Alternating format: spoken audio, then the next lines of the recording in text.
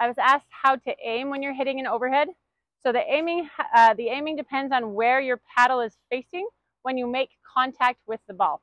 So, for example, if I have a ball, Kyle, I need a ball, please.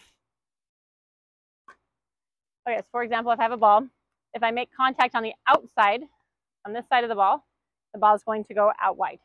If I make contact right here as I come up at the ball right here, on the back side of the ball, that's going to go straight through the middle. If I make contact on the right side of the ball, then it's going to go cross court. So depending on where I hit, so cross court, as I hit, if I'm going to go cross court, I want the ball, as my arm comes up towards that extension, I'm going to catch this side of the ball here. See how my paddle's facing cross? And that's going to go cross court. My follow through also goes out towards my target. If I'm going to go down the middle, I want to make sure I'm going from like 6 o'clock to 12 o'clock. If I have a clock in front of me, I'm going to go down my back at 6 o'clock and I'm going to hit the ball right straight up at 12. That's going to go straight through the middle.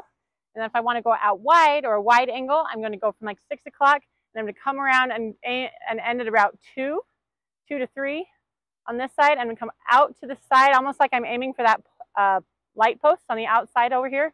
I'm going to come out, the snap comes out, and then I'm going to come around.